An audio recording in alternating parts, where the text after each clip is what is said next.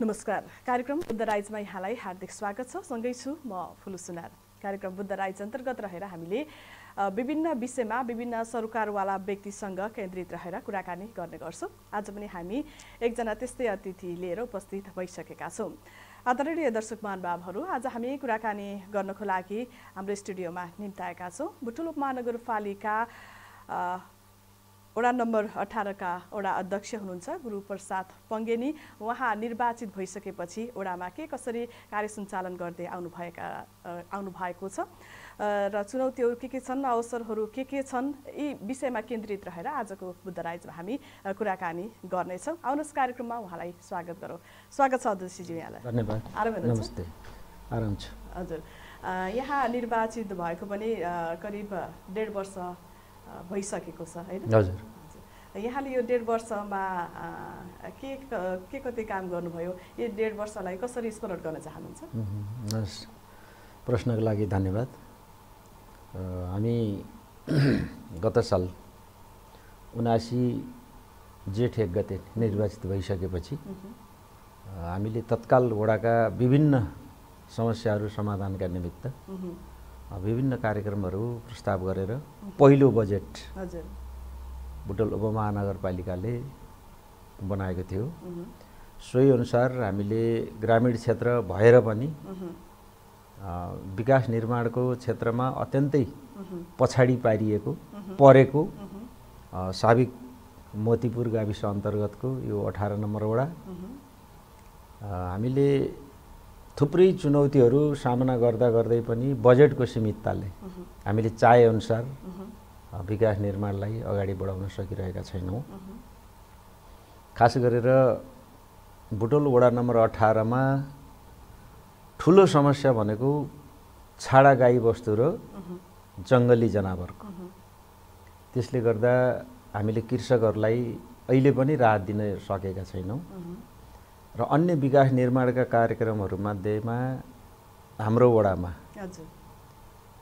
हामीले गत वर्षदेखि नै प्रस्ताव गरेको वडा कार्यालयको आफ्नै भवन नभएर हामीले भाडामा सञ्चालन गरिरहेका थियौँ।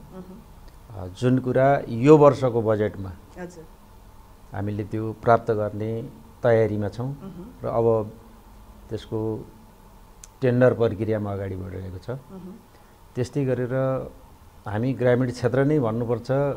स्वास्थ्यका हिसाबले पनि वडा नम्बर 18 मा स्वास्थ्य चौकी थिएन र यो वर्षको बजेटमा हामीले स्वास्थ्य चौकी स्थापना गर्ने तयारीमा लागिराखेका छौँ। यस्तै गरेर साना विकास निर्माणका कार्यहरू हामीहरूले सञ्चालन गरिरहेका छौँ। खास गरेर कृषि क्षेत्र भएका कारणले सिँचाइका नहरहरू निर्माण गर्नुपर्ने मेन समस्या देखिएको छ। यसैसँग जोडिएर हामीले सडक पनि निर्माण गर्नुपर्नेछ। अर्कोतर्फ किसानहरूलाई हामीले राहत दिन सकिरहेका छैनौँ। जुन खालको किसानहरूको सोच थियो त्यो सम्बन्धमा हामीले थोरै रकमले हामीले त्यो कार्यक्रम सञ्चालन गरिरहेका छौँ र सिँचाइको हकमा हामीले करिब 6 वटा बोरिङहरू सञ्चालन गरिरहेका छौँ विभिन्न माध्यमबाट। यसले गर्दा सिँचाइमा अहिले तत्काल त्यति ठुलो समस्या नभए पनि सिँचाइ प्रणाली अन्तर्गतका नहरहरू व्यवस्थापन गर्न सकिएको छैन र हामी कहाँ एउटा माध्यमिक विद्यालय छ भवानी मावि, जुन विद्यालय सञ्चालनका निमित्त हाम्रो अन्य आर्थिक स्रोत छैन। त्यसका लागि सङ्घीय सरकारले नै सञ्चालन गर्नुपर्ने शिक्षकहरूको नियुक्ति व्यवस्थापन गर्नुपर्ने सङ्घीय सरकारको काम र यसको रेखदेख र निरीक्षण संरक्षण गर्ने नगरपालिका अन्तर्गतको काम भएका कारणले हामीले प्राविको स्वीकृति लिएर मावि सञ्चालन गरिरहेका छौँ। आगामी दिनमा हामी मावि सञ्चालनको तयारीमा अगाडि बढिरहेका छौँ। हामीसँग सबै करिब पूर्वाधार तयारी अवस्थामा छ र हामीले विद्यार्थीहरूलाई आकर्षण गर्नका निमित्त उचित खालको शैक्षिक वातावरण बनाउने तयारीमा लागिरहेका छौँ। शिक्षाको क्षेत्रमा पनि यहाँहरूले राम्रो काम गरिरहनु भएको छ भनेर हामीले बुझ्न सक्यौँ होइन यहाँको हजुर जस्तै यहाँले स्टार्टिङमा एउटा कुरा भन्नुभयो यो विकासको लागि चाहिँ यो बुटवल 18 चाहिँ पछि परेको ओडा हो भनेर यहाँले सुरुमै भन्नुभयो होइन यो खासमा चाहिँ यो 17, 18, 19 होइन 17, 18, 19 यो बुटवल उपमहानगरपालिका भित्र परेर पनि एकदमै विकासको लागि चाहिँ पछि परेको ओडाहरू हुन् भनेर चाहिँ हामी देख्न बुझ्न सुन्न सक्छौँ। यो चाहिँ कसरी किन भयो होला यसको बारेमा थोरै विश्लेषण गरिदिनुहोस् सर। यसको थोरै कारण छ। हामी 74 सालदेखि नै हामी यो उपमहानगरपालिकामा जोडिएका हौँ। हामी साबिक सेमलार र मोतीपुर यो उपमहानगरका निमित्त कान्छो वडाहरू भन्दा पनि हुन्छ। हामी पछि समाहित भएर यो बुटवल उपमहानगरपालिका बनेको हो। हुनसक्छ त्यो कारणले पनि यो 5-7 वर्षको समयमा विकास निर्माण चाहिँ कर्मिक रूपमा अगाडि बढिरहेको छ। जनताका चाहनाहरू, हाम्रो चाहना, इच्छा, आकाङ्क्षा ठुलो छ र पनि नगरपालिकाले मात्रै यो विकास निर्माण गर्न सम्भव देखिएको छैन, किनभने सानो बजेट हुन्छ। खास भन्दा सङ्घीय सरकार र प्रदेश सरकारको हाम्रो यो क्षेत्रमै र विशेष गरी हाम्रा वडाहरूमा साबिक मोतीपुरमा कुनै पनि योजना, ठुला योजनाहरू नबनेका कारण हामी पछाडि परिएका हौँ। यो कसैको नियत हो भन्ने त मलाई लाग्दैन। तर पनि सङ्घीय सरकारलाई हामीले जुन खालका प्रतिनिधिहरू त्यहाँबाट प्रतिनिधित्व गराएका छौँ, प्रदेशमा गराएका छौँ, उहाँहरूले त्यो क्षेत्रको विकासका निमित्त उचित बजेट व्यवस्था गर्न नसकेका कारण हामी पछाडि पारिएका हौँ। हाम्रो प्रयास जारी छ। आगामी दिनमा पक्कै पनि हामी केही ठुला योजनाहरू ल्याउन सक्छौँ भन्ने बारेमा हामी लागिरहेका छौँ। प्रदेश सरकार, केन्द्र सरकारसँग पनि हामीले अनुरोध गर्ने, भेटघाट गर्ने क्रमलाई चाहिँ अगाडि बढिरहेका छौँ। हजुर हजुर, जस्तो म अघिको कुरामा फर्किन चाहे, यहाँले चाहिँ बुटवल 18 मा चाहिँ विविध समस्याहरू छन् होइन, त्यसमा छाडा चौपाएको एउटा प्रमुख समस्याको रूपमा पनि यहाँले कुरा केन्द्रित गर्नुभएको थियो, लगायत विविध समस्याको बारेमा पनि यहाँले कुरा राख्नुभयो। यी समस्याहरूलाई व्यवस्थापन गर्नको लागि चाहिँ यहाँले के कस्तो पहलहरू गरिरहनु भएको छ यो अहिलेको अवस्थामा? हजुर, हामीले छाडा चौपाएको दुई थरी खालको हेर्नुपर्ने हुन्छ। एउटा नीलगाई, बनेल, यी जङ्गली जनावर हुन्। यिनीहरूलाई नियन्त्रण गर्नका निमित्त अघिल्लो स्थानीय सरकारले केही बजेट लगानी गरेर तारबारको काम पनि गरेको थियो। त्यो तारबार पर्याप्त भएन र अर्को समस्या भनेको पालुवा जनावरहरू छाडा छोड्ने जुन प्रचलन छ, त्यसले गर्दा पनि त्यहाँका किसानहरू मर्माहित छन्।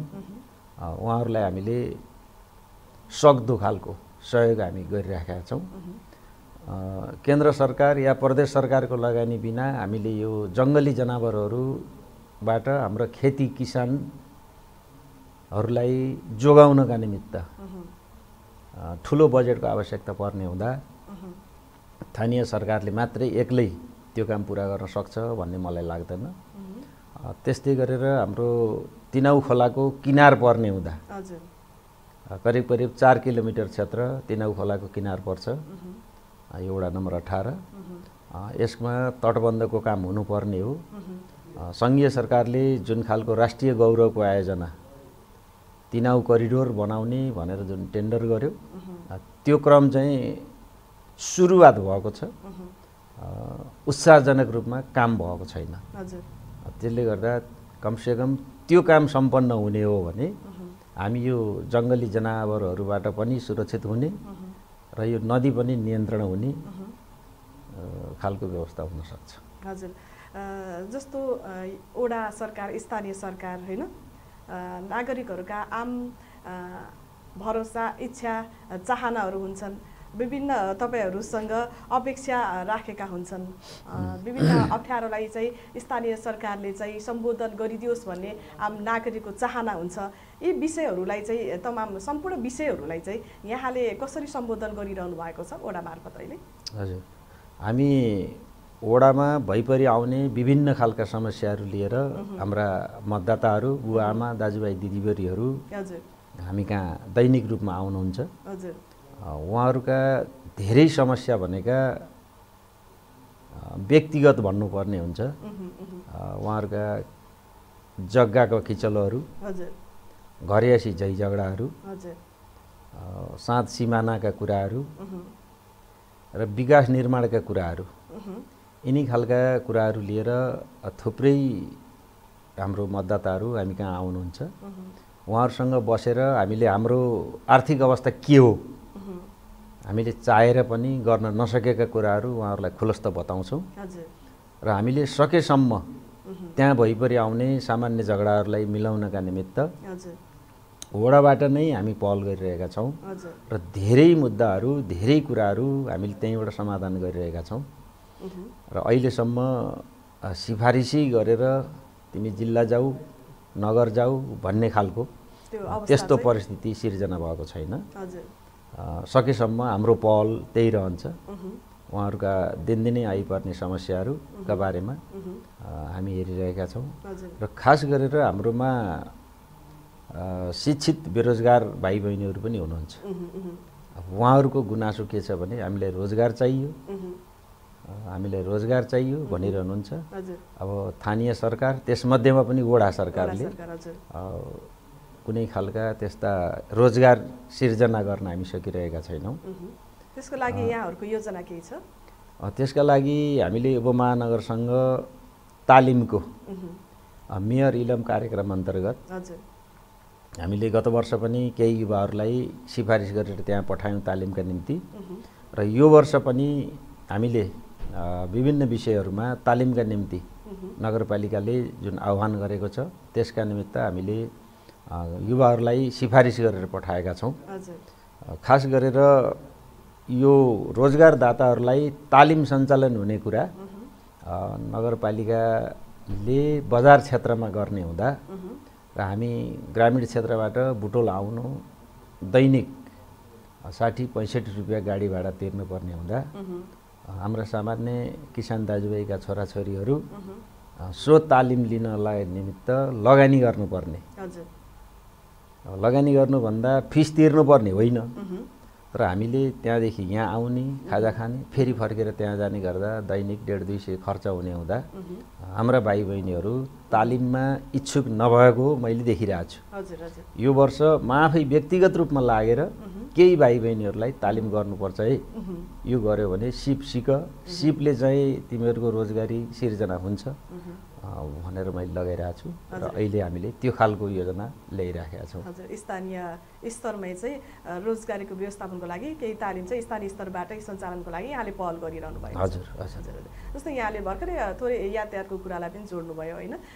बुटोल 18 मा चाहिँ यातायातको व्यवस्था अवस्था कस्तो छ यसको बारेमा थोरै जानकारी गराउनुहोस् न। हामीसँग बुटोलदेखि बेथरीसम्म जाने बेलबास बेथरी सडक जुन 4 लेनको सडक हो त्यो निर्माण भइराखेको छ र लामो समयसम्म पनि ठेकदारको लापरवाहीका कारणले सो सडक सम्पन्न हुन सकेको छैन। हाम्रो चाहना र स्थानीय मतदाताहरू जनताहरूको चाहना पनि के हो भने यो उपमहानगर क्षेत्रभित्र परिसकेपछि नगर बस सञ्चालन हुनुपर्ने र त्यसको भाडा दर कम हुनुपर्ने जुन सोच थियो।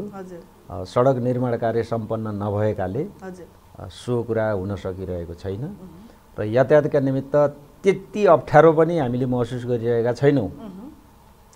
छपियादेखि बुटोलसम्म दैनिक 1-1 घन्टामा माइक्रो बसहरू सञ्चालन भइरहेका छन्। त्यसले हामीलाई यातायातको सहजता छ तर हाम्रो चाहना अनुसार सडक निर्माण नभएको हुँदा भाडा दरमा चाहिँ अलिक बढी भयो। यसको समायोजन हुनुपर्छ, दर रेट घटिनुपर्छ, मिलान हुनुपर्छ भन्ने खालको जनताहरूको चाहना छ। हजुर, यी त भए यातायात सम्बन्धी कुराकानी होइन? जस्तो फेरि म अगाडि फर्किन चाहन्छु। जति बेला तपाईँ ओडामा निर्वाचित हुनुभएको थियो यहाँले विभिन्न योजनाहरू अगाडि सार्नु भएको थियो, विभिन्न काम गर्छु भनेर जनतासँग चाहिँ प्रतिबद्ध रहनु भएको थियो, हुनुभएको थियो होइन? त्यो प्रतिबद्ध गरे अनुसार यहाँले काम गर्न सक्नु भएको छ कि छैन, तपाईलाई कस्तो महसुस भइरहेको छ, जनताहरूले के भन्छन् यसको बारेमा थोरै जानकारी गराउनुहोस्। धन्यवाद बहिनी। अब हामीले निर्वाचनका बखत हामीले आफ्नो खालको घोषणापत्र तयार गरेका थियौँ। हजुर। जुन घोषणापत्र त्यो बेलाको बुझाइ अनुसार निकै ठुलो काम गर्न सकिन्छ भन्ने हामीलाई लागेको थियो। हजुर। हुँदो के रहेछ भने हामी बजेट बनाउने कुरामा बजेट बनाउने प्रक्रिया स्थानीय टोल विकासदेखि लिएर सुरु हुने, वडा मार्फत नगरपालिकामा पेश हुने, नगरपालिकाबाट विभिन्न प्राप्त योजनाहरूमा छलफल गरेर आवश्यकताका आधारमा योजना छनौट हुन्छन् र बजेट विनियोजन हुन्छ। सोही अनुसार हामीले हाम्रो घोषणापत्रमा सिँचाइका बारेमा, छाडा पशु नियन्त्रणका बारेमा, विद्यालयलाई हामीले औद्योगिक खालका विषय, प्राविधिक खालका विषयहरू पढाउन सकिन्छ कि भन्ने पनि हामीलाई लागेको थियो। त्यो पनि हामीले राखेका थियौँ। उज्यालो सहर कार्यक्रम अन्तर्गत हामीले वडाभित्रका सबै टोल र मुख्य सडकहरूमा सडक बत्ती लगाउँछौँ भनेका थियौँ। त्यो हामीले करिब यो 1.5 वर्षमा अब हामी करिब 60% जति त्यो काम गरिसकेका छौँ। र मैले घोषणापत्रमा उल्लेख गर्दा र म सम्बद्ध पार्टीले जुन खालको घोषणापत्र बनाएको थियो त्यसमा वडा कार्यालय भवनको पनि उल्लेख थियो, स्वास्थ्य चौकी स्थापनाको पनि उल्लेख थियो, सडक भित्री सडकहरू हामीले निर्माण गर्छौँ, नयाँ ट्र्याकहरू खोल्छौँ भन्ने खालले हामीले जुन खालको योजना पेश गरेका थियौँ जनताका सामुन्ने, तिनी केही हदसम्म सडक पिच गर्न सकिएको छैन। हामीले केही नयाँ सडकहरू सुरुवात गर्ने, खोल्ने, ट्र्याक बनाउने काममा हामी लागिरहेका छौँ। यो वर्ष पनि हामीले एउटा नयाँ सडक सुरुवात गर्दैछौँ। त्यस्तै गरेर हामीले सिँचाइका निमित्त चालु हालतमा रहेका बोरिङहरू त चलिरहेकै छन्, चालु हालतमा नरहेका बोरिङहरूलाई पनि हामीले वडाकै पहलमा सञ्चालन गर्छौँ भनेर सानो बजेट लगानी गरेर जनश्रमदानमा हामीले ती बोरिङहरू सञ्चालन गरेका छौँ र त्यसले सिँचाइको क्षेत्रमा सहजता भएको छ। यसै गरेर हामीले रोजगारीका कुरा अघि मैले उठाइसकेँ। वडा स्तरमा हामीले रोजगारी सिर्जना गर्न सकिरहेका छैनौँ। आगामी दिनमा नगरपालिकाले जुन खालको तालिम दिने विभिन्न योजनाहरू अघि सारेको छ, त्यसले गर्दाखेरि हाम्रो वडामा पनि रोजगारी सिर्जना हुन्छ भन्ने मलाई विश्वास छ। हजुर। जस्तै यो स्थानीय सरकार आइसकेपछि चाहिँ आम नागरिकको विभिन्न अपेक्षाको कुरा अघि भर्खरै मैले उठाएँ होइन? हजुर। तपाईँ जनप्रतिनिधि भइसकेपछि जनप्रतिनिधिको भूमिका चाहिँ आम नागरिकको लागि के कस्तो हुनुपर्ने रहेछ, यहाँले कसरी त्यो भूमिकालाई निर्वाह गरिरहनु भएको छ? हजुर। अब जनताको चाहना पहिलो त विकास निर्माण नै हो।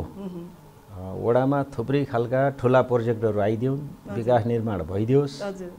नहरका सिँचाइका नहरहरू, सडकहरू, बिजुली बत्ती, खाने पानी, यिनी कुराहरूमा सहजता होस्, सरकारले हेरोस् भन्ने चाहना हो। त्यो भित्र पनि म जनप्रतिनिधि भएर आइसकेपछि हाम्रो मतदाताहरूमा मैले देखेको कस्तो छ भने जनप्रतिनिधि भनेको दैनिक रूपमा जनताहरूसँग जोडिएर उनीहरूका सुख दुःखमा, उनीहरूसँग भेटघाटमा जोडिउन्, हाम्रा कुरा सुनिदिउन् र विकास निर्माणका काम गरिदिउन् भन्ने आम जनताको, आम मतदाताको अपेक्षा हुँदो रहेछ। त्यसमध्येमा पनि हाम्रो बुटवल उपमहानगरपालिका अन्तर्गतको यो 18 नम्बर वडामा धेरै बेरोजगार भन्दा त्यो देखिने खालको त्यस्तो त छैन, तर पनि यो सामान्य रोजगारीका कुराहरू, घर ढलाइ गर्ने, घर बनाउने, मिस्त्री कामहरू गर्ने, काठका काम गर्ने, ढुङ्गा गाराका काम गर्ने थुप्रै भाइ बहिनीहरू हुनुहुन्छ। उहाँहरूलाई हामीले सुरक्षाका दृष्टिकोणले पनि सरकारी कार्यक्रममा, यो सामाजिक सुरक्षा अन्तर्गतका कार्यक्रममा समेटिराख्न सकेका छैनौँ। यसबारेमा हामी नगरपालिकासँग बसेर यो बारेमा पनि असङ्गठित क्षेत्रमा काम गर्ने मजदुरहरूका बारेमा पनि सुरक्षाका दृष्टिकोणले हामीले केही गर्नुपर्छ है भन्ने खालले हामी छलफल गरिरहेका छौँ।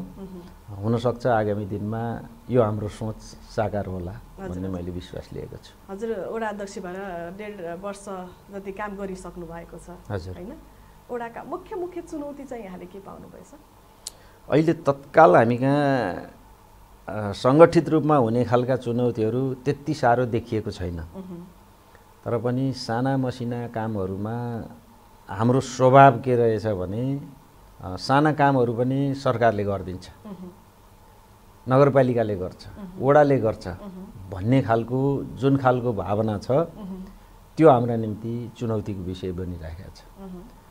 यहाँलाई म सामान्य उदाहरण दिउँ, हामीले थुप्रै साना योजनाहरू उपभोक्ता समिति मार्फत निर्माण गर्छौँ। त्यो क्रममा पनि उहाँहरूले जुन खालको सहभागिता पहिले जसरी सहभागी हुनुहुन्थ्यो आजभोलि चाहिँ त्यो खालको सहभागिता घट्दै गएको छ र निर्माणका काममा हामीलाई आम मतदाता आम जनताहरूले चाहिँ साथ र सहयोग गरिरहनु भएको छ। उहाँहरूले आर्थिक रूपमा सहयोग गर्न सकिरहनु भएको छैन। जुन खालको हामीले जनसहभागितामा पैसा उठाउने सरकारले लगानी गरेको 80%, 90% मा 10%, 15%, 20% विभिन्न क्षेत्रअनुसार त्यो गर्ने खालको हामीले योजना बनाएका थियौँ। त्यो चाहिँ हुन सकेको छैन। अन्यत्र सार्वजनिक निर्माणका कार्यक्रमहरूमा मतदाताहरूबाट उत्साहपूर्ण रूपमा सहयोग प्राप्त भइरहेको छ। यो सहयोगका निम्ति म सम्पूर्ण वडावासीलाई हार्दिक धन्यवाद पनि दिन चाहन्छु। हजुर, यो त भयो विभिन्न चुनौतीको कुरा हैन? अब चाहिँ वडालाई कसरी अगाडि लैजाँदै हुनुहुन्छ? अबको योजना चाहिँ तपाईको के छ सर? धन्यवाद म्याडमलाई। अहिले तत्कालको हाम्रो योजना के छ भने वडाभित्र सबै क्षेत्रमा उज्यालो सहरको अवधारणा अनुसार उज्यालो वडा बनाउने हाम्रो पहिलो योजना छ। अहिले तत्काल हामी सुरु गरिरहेका छौँ। अघि मैले भनिसकेँ वडा कार्यालय भवनका कुरा, स्वास्थ्य चौकीको कुरा, विभिन्न सडक निर्माणका कुराहरू हामीले अगाडि सारिरहेका छौँ र यसैमा हामीले हरियाली पनि हुनुपर्छ है भन्ने सोचले सडक किनारामा हामीले गत वर्ष वृक्षारोपण गरेका छौँ। हामीले त्यो बिरुवाहरूलाई संरक्षण गर्नका निमित्त यो वर्ष पनि बजेट विनियोजन गरेका छौँ। हामीले त्यो अगाडि बढाइ नै रहेका छौँ।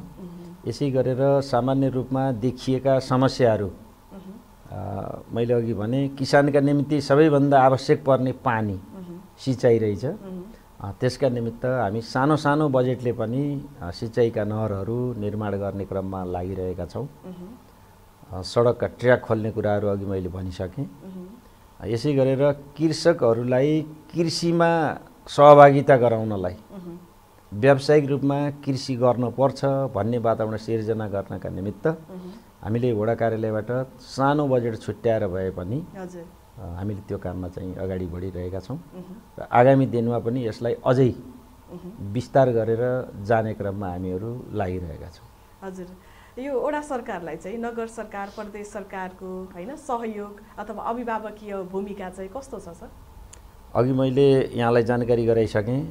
सङ्घीय सरकार, प्रदेश सरकार र स्थानीय सरकार, यो 3 तहको सरकारमध्ये म आफू पनि स्थानीय सरकारको प्रतिनिधि भएका कारण स्थानीय सरकारको सहयोग छ। हजुर। तर प्रदेश र केन्द्र सरकारको हाम्रो वडामा त्यस्तो नजर परेको, सहयोग गरेको भन्ने देखिया छैन। मौखिक रूपमा हुन्छ त भइरहेछ, तर पनि हाम्रो क्षेत्र पनि त्यस्तै अलिक अप्ठ्यारो छ। यहाँले बुझ्नु भएकै छ। हामी उपमहानगरपालिका भित्रका वडाहरू भएर पनि राजनीतिक क्षेत्रमा बाँडिएका संरचनामा हामी बुटवल यो रूपन्देहीको क्षेत्र नम्बर 3 अन्तर्गत पर्छौँ। क्षेत्र नम्बर 3 अन्तर्गत सङ्घीय सरकारमा प्रतिनिधि रहनुभएका हाम्रा माननीयज्यूले अहिलेसम्म त्यहाँ के गर्नुपर्छ भन्ने खालको उहाँलाई जानकारी छैन र प्रदेश सरकारले पनि के चाहिन्छ भन्नेतिर हामीले अनुरोध पत्र पठाइरहेका छौँ, माग गरिरहेका छौँ। अहिलेसम्म त्यस्ता कुनै योजनाहरू हामी कहाँ परेका छैन। हामीले पटक पटक गुनासो गरिरहेका छौँ। आशा गरिरहेका छौँ आगामी दिनमा केही हुन्छ, योजनाहरू पर्लान् र विकास निर्माण कार्य अगाडि बढाउन सकिन्छ भन्ने विश्वास छ। हजुर, हामी कार्यक्रमको लगभग अन्तिम चरणमा आइसकेका छौँ। अन्तिममा चाहिँ स्थानीय सरकार आइसकेपछि हामी विभिन्न सञ्चार माध्यममा पनि सुन्न सक्छौँ, देख्न सक्छौँ, पढ्न सक्छौँ होइन, अनियमितता र भ्रष्टाचारको कुराहरू चाहिँ स्थानीय सरकार आइसकेपछि अझ बढ्यो भन्ने कुराहरू पनि आम जनतामा छ, हामी सुन्न देख्न नै सक्छौँ। यो कुरालाई यहाँले कसरी विश्लेषण गर्नुहुन्छ सर? हजुर, धन्यवाद। अब यस्तो छ, कतिपय कुराहरू भ्रष्टाचारका कुरा नीतिगत भ्रष्टाचार हुन्छन् भन्ने मैले पनि सुनिराखेको थिएँ। अहिले मैले आफू जुन ठाउँमा बसेर काम गरिरहेका छु स्थानीय सरकारको प्रतिनिधिको रूपमा, मलाई लाग्छ नियत नै खराब गरेर केही मान्छेहरू कमाउ धन्दामा लाग्छन् भन्ने मैले पनि सुनिरहेको छु। तर यसो हेर्दा म र मेरो सम्बन्ध पार्टी ले यो कुरामा असाध्यै नियन्त्रणको रूपमा हेरिरहेको छ र म आफूले प्रत्येक पटक प्रत्येक बेला बैठक भेटघाट जहाँ पनि विकास निर्माणका काममा हुने ढिला सुस्ती पनि भ्रष्टाचार हो, लामो समय लगाउनु पनि भ्रष्टाचार हो भन्ने खालले कुनै पनि काममा ढिला सुस्ती र भ्रष्टाचार हुने खालका कामहरू गर्न दिने छैन भनेर मैले सबै साथीहरूलाई भनेको छु। मैले आफूले पनि प्रतिबद्धता के जाहेर गरेको छु भने कहीँ कतै 1 रुपैयाँ पनि मैले कतै बदमासी गरेको भेटियो भने तत्काल मलाई कारबाही गरियोस् भनेर मैले सबै साथीहरूलाई आम जनताका बिचमा पनि यो कुरा राखिरहेको छु र मबाट यस्तो दुष्कर्म यो काम चाहिँ हुँदैन, यो मेरो प्रतिबद्धता हो। मैले चुनावका बेलामा पनि यही कुरा राखेको थिएँ।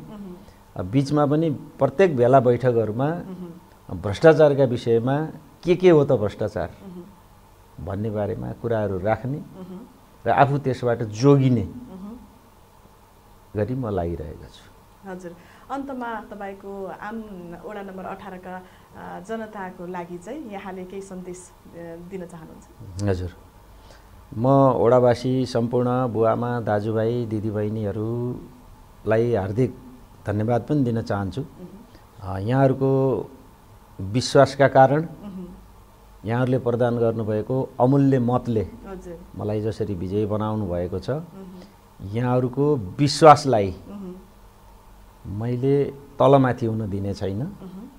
यहाँहरूले जुन खालको इच्छा आकाङ्क्षा राखेर मलाई निर्वाचित गराउनु भयो, उहाँहरू सबैलाई आगामी दिनमा मेरो बलबुताले भ्याएसम्म, मेरो योग्यता क्षमताले भ्याएसम्म लागेर उहाँहरूको सेवामा लाग्ने गरी म अगाडि बढिरहेको छु।